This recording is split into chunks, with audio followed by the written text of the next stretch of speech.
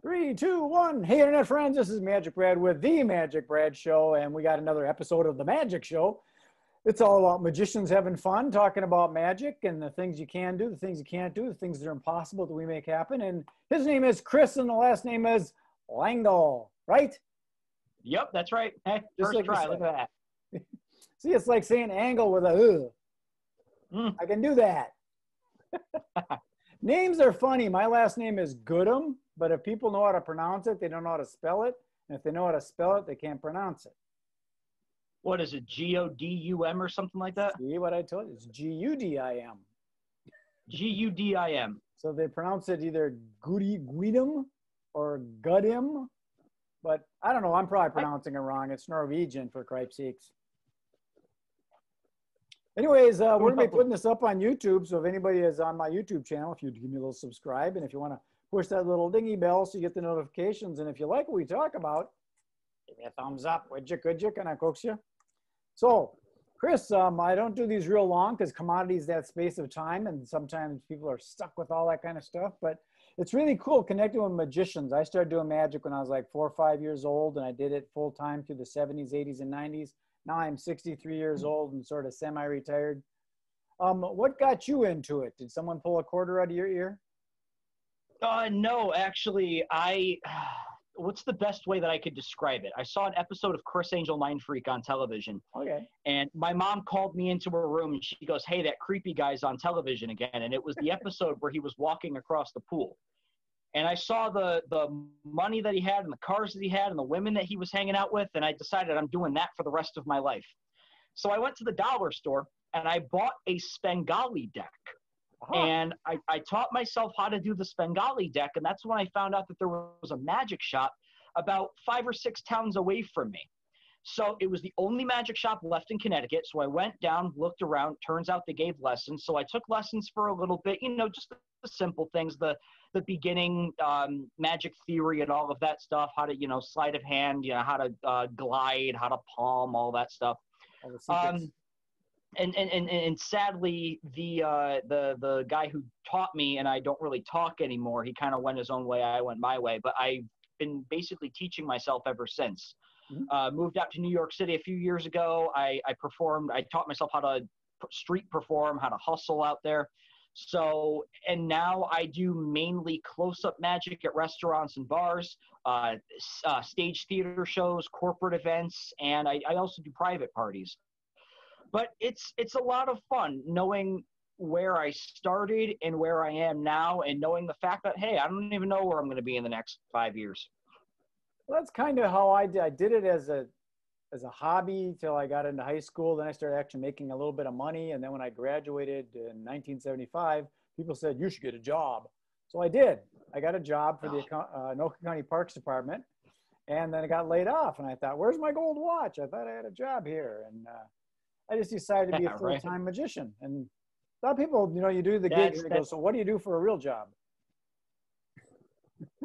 I've heard that before. I can't tell you how many times people have told me to get, like, my mother is like adamant on me finding something like 9 to 5, even though like before COVID started, I was making a very healthy amount of money. And less which hours. Is why I laugh.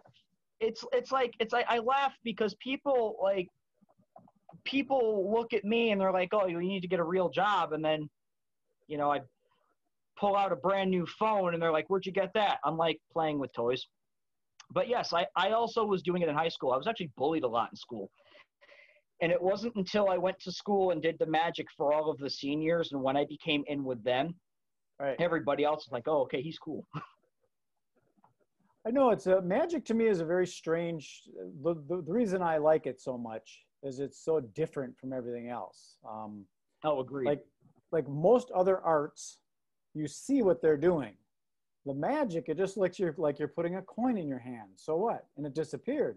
You don't see what happened to make that appear that way. That's the hard part. It's all hidden. And I know we talked a little bit on TikTok, but the whole thing about people exposing the secrets now. Some people think, well, it's free on YouTube anyways. You can go to any library and get it. I'm talking about the spectator. You're ruining it for the spectator, and I relate it to giving someone a gift without wrapping it. I can all the fun out of it. I can understand, but here's the way I look at it.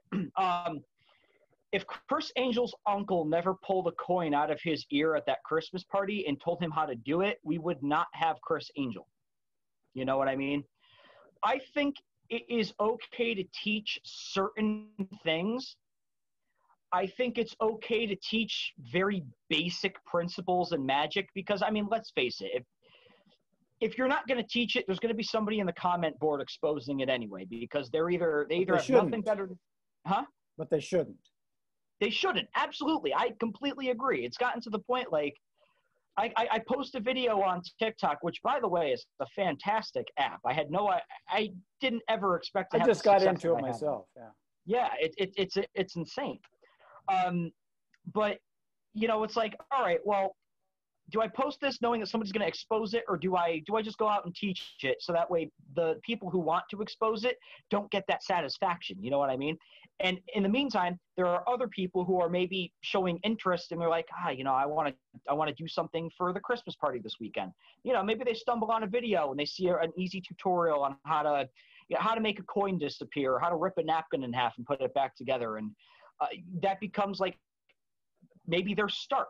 You know, so I think it's okay to teach things, but I feel like you got to pay for the good stuff. Well, you know? Here's the difference is Chris Angel and his grandpa were one-on-one, whereas when you do it on TikTok, it's you and 10,000 people.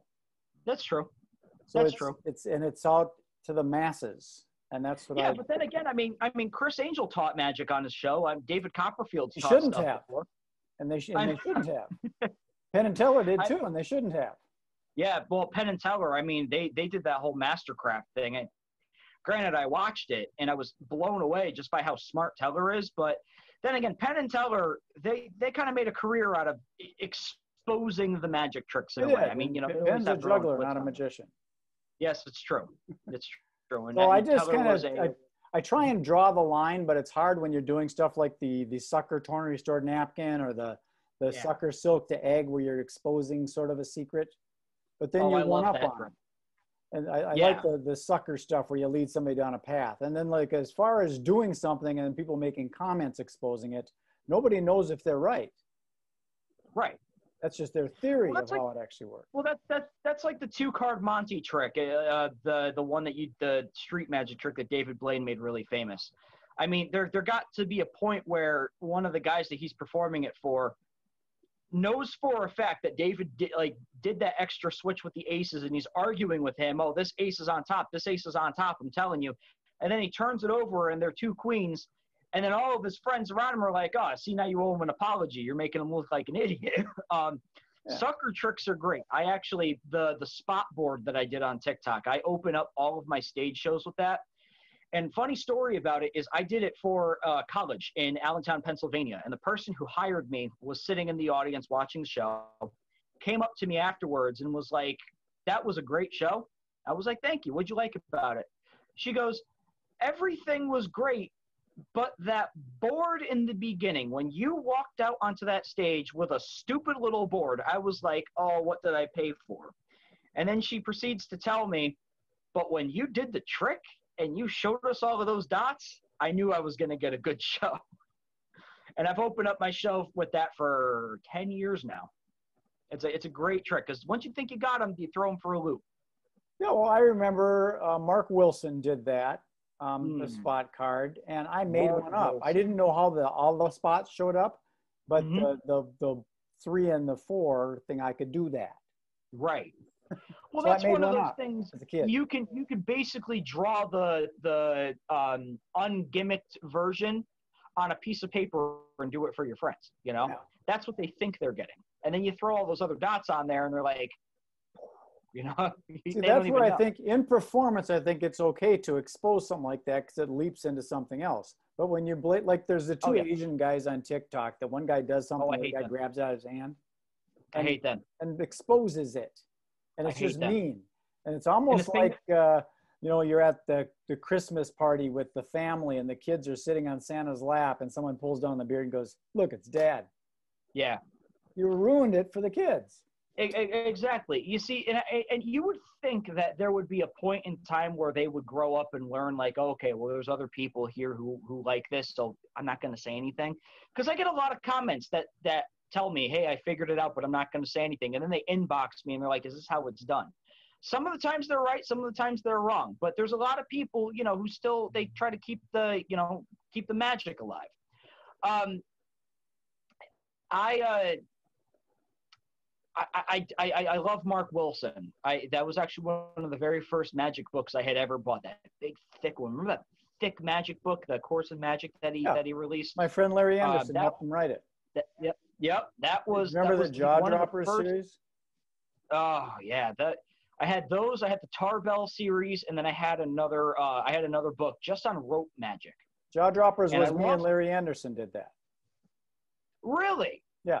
I spent a year out in LA with Larry. It was a lot of fun. No way. Yep. It's a lot of fun. That's incredible. I'm going to have to get my hands on that. It was basically Mark Wilson's Course in Magic and a lot of other stuff. We'd go to the castle and research stuff in the library, and we just tried to figure out things that we could do with ordinary items. And it was a year Magic project. Castle was a place I've always wanted to go to. Better hurry. Yeah, I know. Well, they're closing it down, aren't they? I don't know. Who knows what's going to happen? Yeah, because I saw something. I guess they're in trouble right now, and I don't know what's going on. Oh, there's been some weird political stuff going on, and people. It's weird. I honestly thought they were going to close it down after the thing with Daryl. You'd think. You never know what's going on. The place is haunted now. Yeah. Well, by two spirits, because they say Houdini haunted it for a while. He probably still hangs out there. Oh, Vernon's probably in the corner too. You kidding me? They probably have a secret speakeasy in the basement somewhere. Exactly. They're all still alive. Yeah, they all went down to Vegas. It's like the whole Elvis theory. Elvis never died. He just moved out to Vegas where every other old guy is impersonating him, so he can fit right in and nobody would know. He's got a bunch of body doubles. Yeah. So what do you like working better? Do you like working the street stuff? You like working close-up parlor stuff? You like working the corporate stand-up stuff? I love working corporate events and close-up events, mainly because they mostly tie in. And I like it because you've got me, who is a lower class hack from Mansonia, Connecticut, and I go down to Greenwich, Connecticut, which is one of the richest areas, probably the richest area in the country. And I'm doing magic for all of these CEOs and millionaires and business owners and stuff, and I'm making them look like idiots in front of all of their friends, And I mean, I'm not trying to say that I make them look like an idiot in a bad way. I say, because I go to a lot of these events and they'll sit there and they'll start busting my balls. Oh, what are you going to do? You're going to shuffle the deck and pull a card out of my ear, and then I hit them with something crazy, and they're like, okay, this guy's got some talent. There was a guy that I had met at a bar in New York City. He actually eventually hired me for his kid's birthday party, but he was from the Hamptons, and he was sitting in a bar. I'm sitting on the other end of the bar shuffling a pack of cards, and he calls me over and he's like, that's really cool. Show me something. So I showed him a trick, and I had him pull out a card, and then I pulled the card out of his jacket pocket.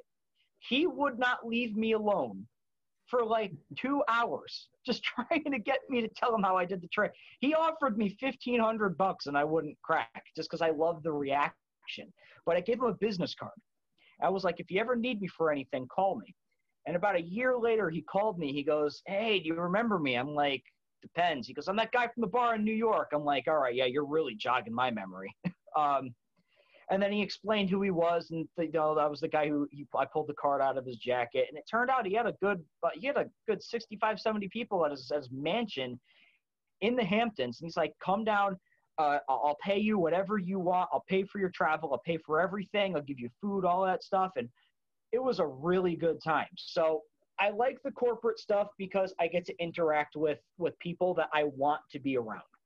Mm-hmm. I like stage magic because it allows me to show what I work on in the long run. And the best part is, because you're on stage, you got the spotlights in your eyes, you can't see the audience. To me, I feel like that's my own little bubble. and I'll Sure. stand there and I'll just perform for empty space.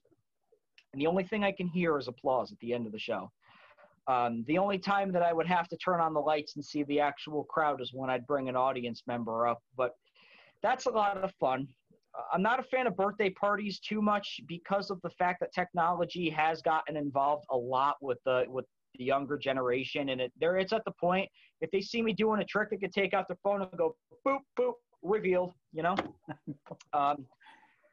But I would say, I taught myself how to market a while back. So I know where my market is, I know where my audience is, and I know where I like to go. So I've got my places where I feel comfortable. Yeah, and as you were talking there, my mind was going, of course. And the other thing that's really cool about the magic is it doesn't have to be something very complicated to Yes, look like a you're right. miracle. And then that person, like I'm assuming that somehow you made it appear as like you pulled that card out of that guy's jacket, and he's going, Yeah. how did I put this jacket on myself? How could he possibly have done that? But a And fairly that's, simple technique can make you look Yeah. like a miracle worker. that's the best part too. Psychologically, and you could do this with anything. I perform, actually the gallery where I'm at now, right next door is the restaurant that I perform at on the weekends. And I was doing my gig over there, and there were these two women who came in, and they, you know, they're doing their thing, they're eating, and I go over after they're done eating and I offer to show them some magic. So I did two very simple things, but one of the things I did was the lipstick on the hand, which is a absolute go-to. I overheard these women later in the night at the bar talking because one of their friends came in, and I'm sitting on the other end of the bar showing the other people at the other end of the bar some magic, and I can overhear them. This woman is going, he had me hold out my hands like this, and then he went to the other end of the room, and my lipstick was sitting on the table closed the entire time. And all he did was snap his fingers, and my lipstick appeared on my hand. And I'm like, that's not how the trick works, but if you're making me look that good, I'll accept it. Well, that's just it. They replay it in their mind. The magic happens Yes. in the mind. Oh, absolutely. But it's never the effect that they actually saw. If they like it, they will always hype it up to be something better. Yep, and that's another reason I don't like people exposing stuff, because it diminishes what actually is going on, the enjoyment that person's having. The other thing cool about magic is it's global. It doesn't really matter where you are in the world. It's still applicable. It's one of the very few arts where language isn't really needed. You know, you could do I've done magic for Chinese people who did not speak a word of English, and I'm sitting there silent, and they still like it because it's the visual effect. Totally true. And it's not really bound by age either. It's 8 to 80, you know. That's another thing that bothers me about the magic is people's brains immediately go into, Johnny would like this. Yeah, well, so would Harvey. I think that's because you can find magic kits in the toys and games section at Walmart. Sure. Yeah, you know? we were guilty with that with jaw droppers. We were trying to get it into the game section when it probably should. Oh, really? Yeah. I mean, if it gets the word out, you got to do what you got to do. But I mean, I feel like if it's good, powerful magic, I feel like people should have to go and look for that. There's only 2 magic shops in New York City that are, you know, that are relatively within my area, because all of the shops here are closed. I got to go down to Manhattan. There's Tannins and there's Phantasma, and they sell the good stuff. And there's a lot of things there. Like there's books and, you know, old catalogs and stuff from the 1940s and 50s that they still have there, and they always have the best magic in them. It's like, I feel if you're serious about it, if you do it for a living and you don't just want to hit them with self-working and sucker tricks, go look for the good stuff, because you will find it. Mm-hmm. And a lot of it ends up being the experience. Like, you've got a lot of experience in doing that lipstick thing.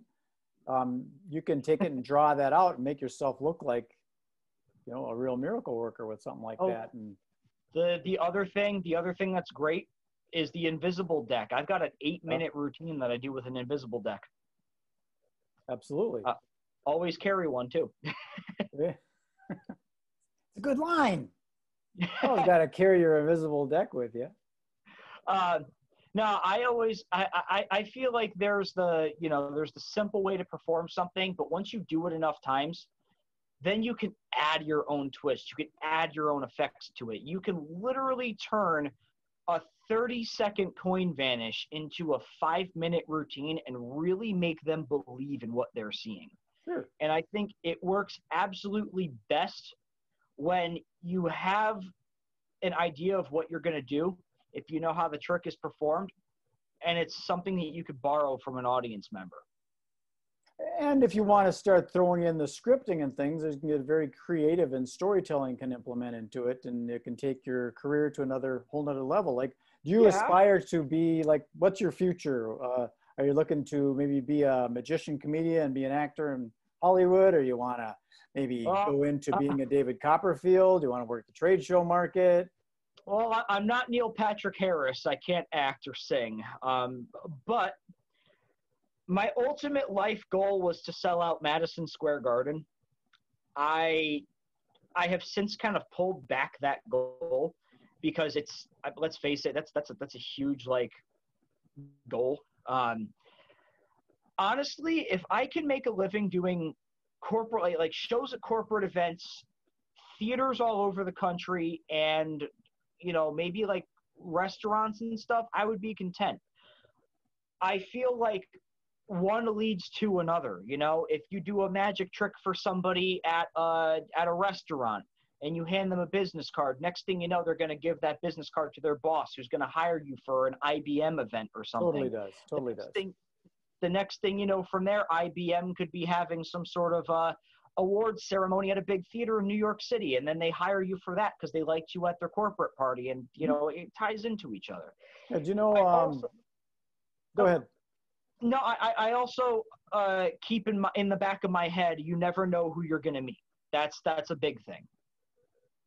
Oh, totally. I mean, if we knew the path, we could walk it. But I've been an entrepreneur all my life, and the entrepreneurial path is all over the place. You just never know what's going to happen. It's a roller coaster. Like with Jaw Droppers, the way that happened was I had a business that I was running here in Minneapolis, and a friend of mine wanted me to come out to LA and help him with his martial arts events for years. And I said, I can't. I'm running my business in Minneapolis. And my business in Minneapolis collapsed in 1998. So I said, what the hell am I going to do now? So I was basically kind of homeless, living in a karate school in LA. I spent a year there. And then all of a sudden I get a call from Larry Anderson. He says, hey, you want to work on a project? And I thought, sure. So who knows where it's going to take you? And that out of curiosity, how did you meet him? How did I meet Larry? Yeah. He's from Minneapolis. Oh, so you know each other all your lives then? Yeah. Well, not all my lives. He's a lot older than I am. But Minneapolis consists of a lot of corporate. There's Pillsbury is here. I believe Target's out there too. What's that? I believe Target is out there too. Oh, yeah. Isn't it? Target Corporation, Medtronic, 3M, Honeywell, Mayo Clinic, General Mills, Pillsbury. But Pillsbury, remember Mark Wilson did Pillsbury's Magic Circus. Yes. So Mark Wilson was in town at the Eagle Magic store, and that's how he met Larry Anderson. And Larry Anderson started working with Mark Wilson. Oh, okay. And Larry went out there and became an actor, and he's been on the Lucy Show and the $6 Million Man, and then he started doing infomercials with the George Foreman Grill, and they did Wall Magic was a painting thing from Wagner Painting here in Minneapolis. And the Wall Magic thing was funded partially by this guy that had an interest in magic. He's the one that financed the Jaw Droppers project. He says, hey, can we do something with magic? They said, oh, what the hell? Yeah, let's do it. So that's how it kind of sprung. And you'd never plan that out. Never. Never. And it's funny how things work. It's like the amount of celebrities that I met by accident, it's crazy. Like I met Hugh Laurie as I was walking across from Bryant Park to go get a hot dog. And I recognized him, and I recognized the cane he was using to walk with. And I'm like, I've got to take advantage of this now. Sure. there's been a couple of instances. It's like I've met celebrities and didn't know they were celebrities until after they left. Well, when you're working those gigs and stuff, and all of a sudden you just bump into someone, I vanished coins in the hands of Dr. Ruth. Do you remember Dr. Ruth Westheimer? She sounds real familiar. It goes way back. Well, she was a sex doctor. She used to talk about having better sex, and she was German. That Dr. Ruth, okay. Yes. But she was at an event that I was at, and I met Bob Newhart because he was the spokesperson for Norwest Bank. Okay. Way back. So you end up bumping into these people, and I told Bob Newhart a joke, and he used it. I said, could I say that I consulted you on that joke? He goes, yeah, go ahead. That's great. So you never know who you're going to bump into. And magic is, like I said, is a universal global thing. And it'll take you places. It'll get you on the stage. It'll get your foot in the door at shows. It'll get you where you want to go, you know? Oh, it's definitely a unique art. And, you know, the amount that it's given me and the amount that I've gotten from it, people wonder why I want to stick with it, you know? Well, that's why it bothers me that people expose the secret, because it really diminishes the magic. It's almost like going to, you know, watch your favorite musician slay on the lead guitar and going up with a wire cutters and cutting all the strings off. Ah, jeez. It's just That's not a good cool. way to get thrown out. You know, it's just not, or a concert pianist, you go up and just take a ball peen hammer and smash all the keys. Yeah. It ruins the magic when you expose it like that. So that's why I think it should be teach in private, perform in public, and you work with a mentor or something and keep it kind of a tight thing. Because people used to say, hey, it went up your sleeve, because that little secret, magicians used to use their sleeves. So people go, hey, you just went up your sleeve. Now they'll say something like, oh, you're using one of those thumbs. Or they know these gimmicks. The general public does. do. And they shouldn't. They do. And one of the major things that I think ruined it too, and I don't know why they allowed it to happen, but the Magic Secrets Revealed show that they had on ABC a couple of years back, that Val Valentino did, The Masked Magician. Yeah.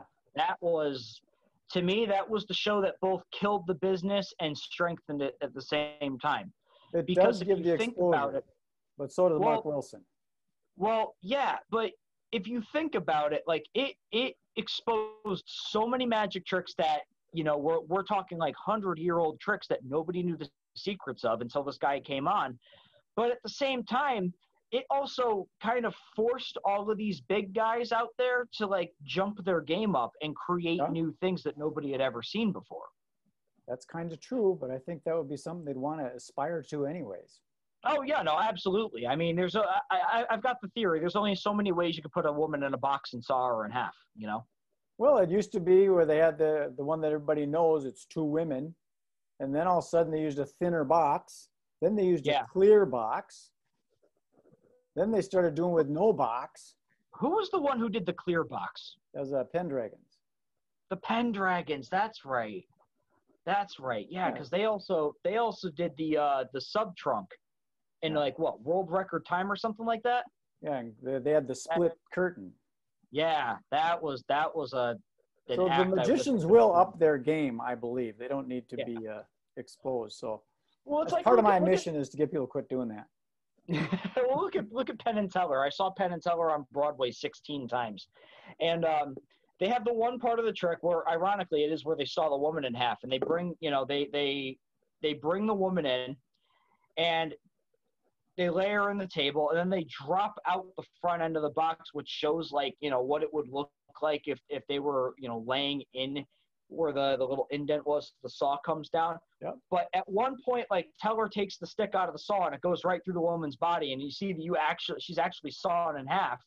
So it's like it's like a big sucker trick. You think that you're learning something, but then that saw comes down and like it slices the dummy thing in half, and then all of a sudden you see the boxes separate and then the curtain closes, and it's like, what did I just watch there? What happened? See, now something like that I'm somewhat in favor of, when you expose something and you one-up it as the performance. But when you just expose it for the sake of exposing it and getting views and links and clicks, just so you can make $10,000 a month on YouTube. I wish I could make $10,000 a month on YouTube. I don't know how they're doing it. I'm an older guy. I don't get how they can get them numbers up. I had a partnership on YouTube at one point, and they changed all their policies and sliced me right out. They cut me and probably about 100,000 other people because, well, we're not getting enough views. We're not making enough money.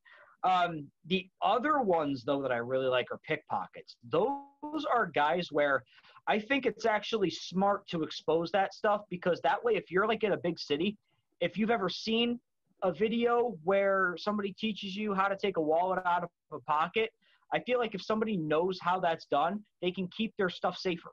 Because I actually have been pickpocketed in New York City. And luckily, I know how to pickpocket. So I didn't track the guy down because the only thing he took was a deck of cards from me. Because I used to keep my wallet in my backpack and my cards in my back pocket. And because they were roughly the same size as each other, they thought that that's what they took. But this thing right here is about the same size as my wallet. Well, they took that thinking that it was my wallet. But I felt the slightest little nudge in my back pocket as somebody was walking by, and I check, and I'm like, he just stole my cards. But because I had seen Bob Arno on television probably 2-3 years prior to that, and he explained how, misdirection happens and how people will use physical bumps. They're almost like PK touches if you think about it. Yeah. And they'll touch you in certain ways and they'll like just rub up against you ever like nonchalantly, and half of your stuff is gone. And I just happened to know that, and I kept that in the back of my mind, and I'm like, all right, well, this is where I have to keep the stuff now. This is what I got to keep on me, so that way if that ever happens again, I'm safe. So I feel like if I had never known that, I probably would have lost a lot more than just a pack of cards. Well, somewhat. We had a pickpocket situation, me and my friend David Stahl, and he does trade show work, and we were in Brazil. And we're just walking along the sidewalk, and two girls come up and go, cigarette? And they go, no, we don't smoke. And they go, sex? And they come up and they start hugging on him and putting their hands around him and stuff. And then and he had his hands in his pocket on his money clip. Mm-hmm. But they had the ability to stick their hands around and got his hand to come out. And there was two of them. One went in, and the other one went out. They jumped in a cab, and they're like gone. But we're both magicians. We're savvy to that stuff. But still, when the situation is about good-looking girls and cigarettes and alcohol and sex, you don't think your mind right off of it. So it's tough to protect yourself against stuff you don't know what's going down. That's the other thing that's cool about magic is you can lead somebody down this path and do something over here, and there's no way they can catch Exactly. Well, that's, it's the psychology. If I tell you to look at my hand, you're going to look at my hand because I looked at my hand. And then all of a sudden I could pull something out over here and you would never know. Yep. That's very true. Psychology is a great thing. Oh, it totally is. Once you get going, you don't need to do the actual sleight of hand manipulation. You just have to go through the gestures and people will just follow with it. Like, Sylvester the Jester? Sylvester the Jester. Never heard of him. He does the Sylvester pitch where he's producing coins and he's actually sort of juggling. He's producing these coins. Then he produces this big giant nut. And you don't see it go through the air because you're looking at the other coin going back the other hand. So you see this coin, but you don't see the big nut fly through the air. It's just bizarre because the nut is 5 inches in diameter. The coin is just like 2 inches in diameter. Wow. See, but you don't see it because of the psychology. I remember hearing Harry Blackstone used to say, I can make an elephant appear on stage right in front of you guys and you would never know it. And he would literally go down to the corner of the stage and do like a flower routine. And all the while the crew was pulling the elephant onto the center of the stage and nobody sees him do it. Yeah, have you seen some of those guys that do like changing their shirts and stuff? Yes, yes. The pickpocket. Who's that guy, pickpocket that's... There's Bob Arno and then there's Apollo Robbins. Apollo Robbins. Yes. He does a very good TED Talk, I think, with that. Yeah, is that the one where he brought the guy up on stage and then literally took his shirt right off of his back? I think he did a shirt pull, yeah. Something with the tie or something like that. That's incredible. And his own shirt. Yes, but psychology is also a huge part of how mentalism works because mentalism is nothing but psychology. Totally. I mean, you saw some of that in Jaw Droppers with the ashes on the arm thing. I love that trick. I love some that of the stuff that happened with that. This woman was just in tears because the way that it worked is the trick didn't work the way that we thought it was going to work. It worked the way that she thought it was working. So we just went with it. Really? What did she think? Well, we were thinking that the code name was her daughter. It ended up being her dog that had died. So we just went with it. Oh. And Okay. we let her thinking take us to where we wanted to go with it. Oh, and you kind of just go along with it, and it turns into its own little effect right there. It turned into a bigger effect because she created it. Yeah, it was pretty wild. That's great. Really cool. That's really cool. Well, this has been fun, Chris. I'd like to do some more of these things. My thinking for this show is to just talk about things like this, and I hope I can keep some momentum with it. I got some other big visualizations, what I want to do with some like conventions and festivals and things, magic related. Okay. But, like stay in touch. I tune in on TikTok with you here and there and everywhere. Absolutely. And then when this is up on YouTube, send me the link and I'll share it. Will do, Buckaroo. So I'm going to sign this one off. I appreciate you taking the time. If you want to, if you want to stick around after I turn this thing off, turn off the record, we'll have a little chit chat. Other than that, I appreciate you taking the time to be with us, and appreciate all of you out there.